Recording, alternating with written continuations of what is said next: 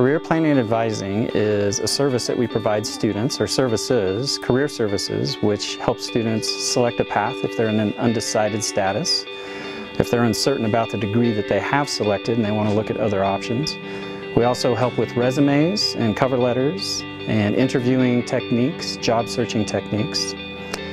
The advising portion of career planning and advising is where students are able to select classes that they want to take for a semester, or perhaps plan a degree path that will see them through to completion of either a certificate or a degree. We help to provide services to students and education about services that students are going to need as they pursue their degree.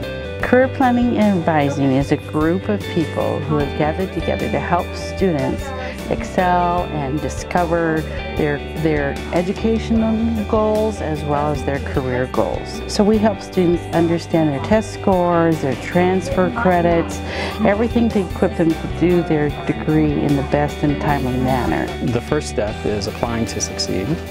And you need to do an application to be a student at Pikes Peak Community College, apply for COF and apply for financial aid. Prepare to succeed by testing, advising, and then enrolling to succeed is where you actually will register for the classes and then pay for the classes, either with financial aid or out of pocket. Well, the first step would be to apply. Fill out an application. You need to also apply for financial aid and the College Opportunity Fund, or COF. You'll hear a lot of people talk about COF, that's C-O-F.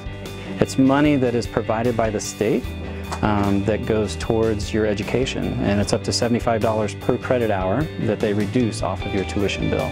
So it's well worth signing up for COF.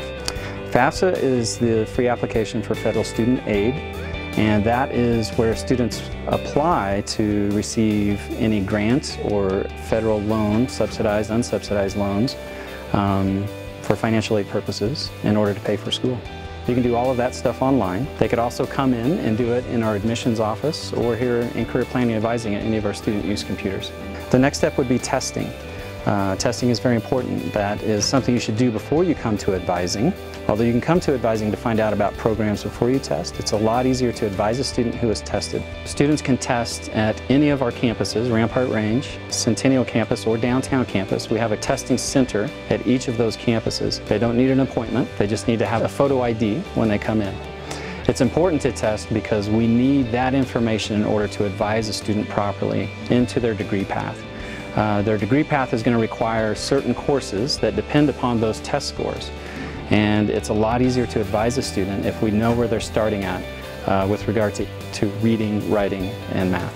So a student can come to any of our 3 campus locations and sign in for drop-in advising. If they have been to see an advisor before, then they can go in and make an appointment with their assigned advisor. A student can contact an advisor via email, through our general advising email, or directly with their assigned advisor if they have met with that advisor. Student is taught by an advisor how to register for classes when they come in for drop-in advising. Then they can go home and register, or they can use one of our student use computers, or go up to the computer lab and register, where there will be people trained to help them if they have questions about it. We're always here to help, and we're always here to provide guidance, but that is a step that students should be responsible for on their own. A student can pay in a number of ways. If they're receiving financial aid or perhaps military benefits, then those funds can be applied directly to their bill, to their tuition bill, or also their bookstore charges. If they're paying out of pocket, they can do that online, either through the student portal, or they can come in and go to any of the cashier windows and pay. I would like to stress the importance of advising. A lot of students do not come into advising, and there is a great deal to learn about what it means to be a successful student. They need to come in and sit down at least once with an advisor to learn how to navigate the institution. Many students come in even towards the end of their time here when they think they're ready to graduate, and the surprise is they're not ready to graduate because they haven't sat down and planned out intentionally with an advisor.